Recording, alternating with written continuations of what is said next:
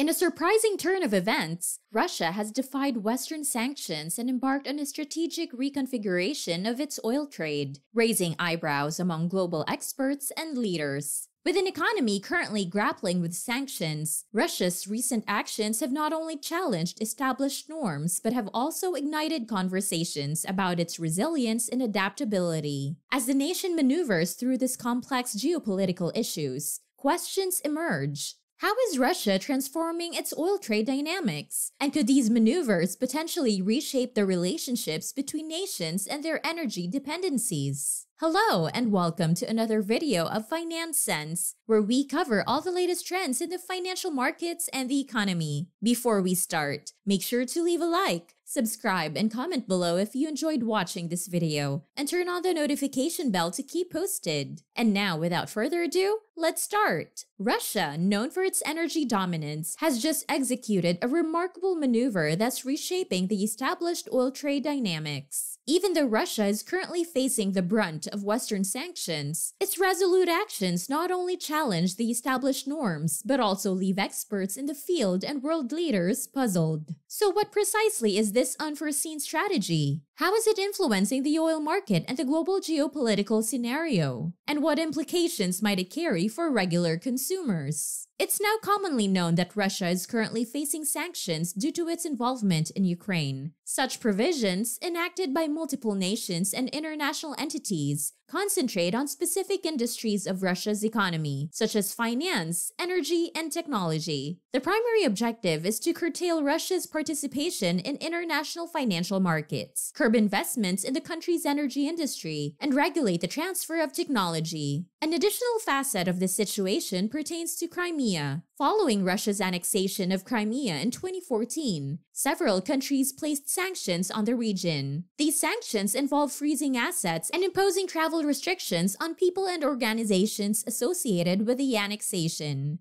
Moreover, some goods and commodities were banned from export to Russia, and business dealings with particular persons and firms in Russia were restricted. Furthermore, a ban on arms sales and technology transfers to Russia has been imposed. These sanctions have had substantial repercussions on Russia's financial liaisons with other nations. The ability to access global financial markets has been curtailed, rendering international business more complex for Russian companies and financial institutions. This in turn has led to a devaluation of the Russian ruble, and foreign investment within the nation has adopted a cautious stance due to uncertainties stemming from the sanctions. Furthermore, select affluent individuals and businesses have relocated their assets beyond Russia's borders to mitigate risks. In addition, trade relationships have borne the brunt as well, with certain countries imposing regulations on imports originating from Russia. Russia's capacity to secure international market borrowing has also been limited, and disruptions have occurred in banking associations. Such sanctions generated economic difficulties for Russia, straining its global financial connections. With such an array of sanctions in place, Russia's global mobility has been significantly constrained. But in March 2023, an interesting development emerged as refined products from Russia hit a 7-year peak,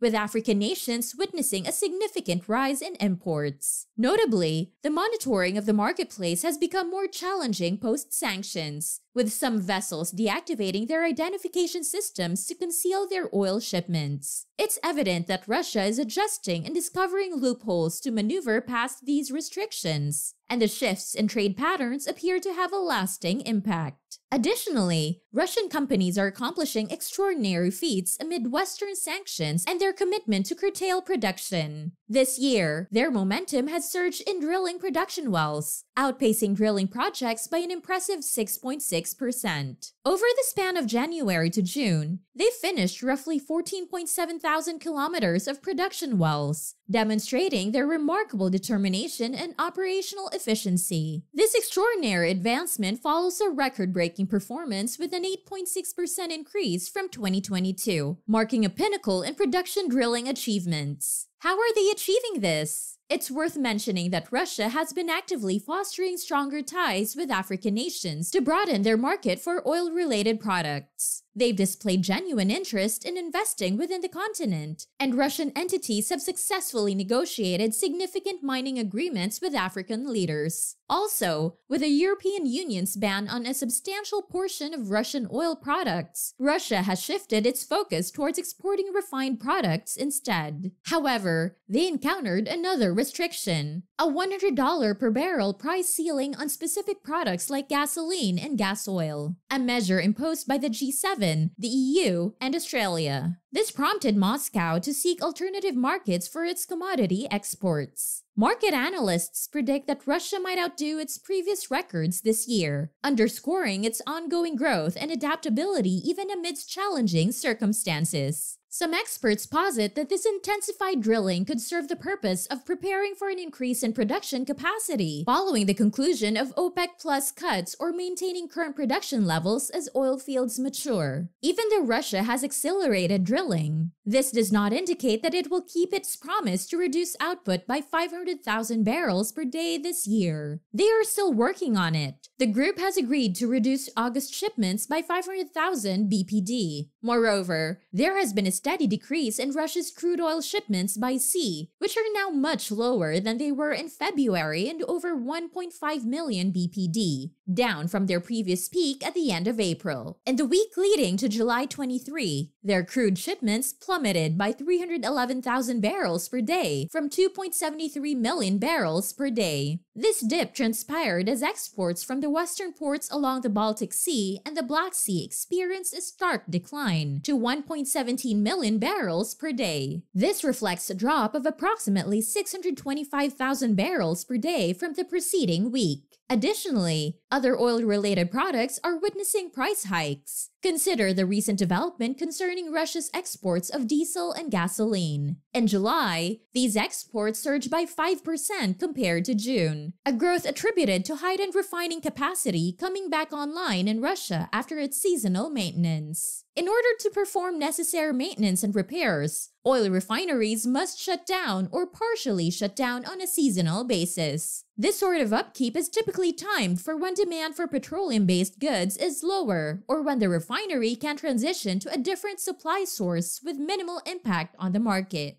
Fortunately, the maintenance is now complete and the factory is back in operation.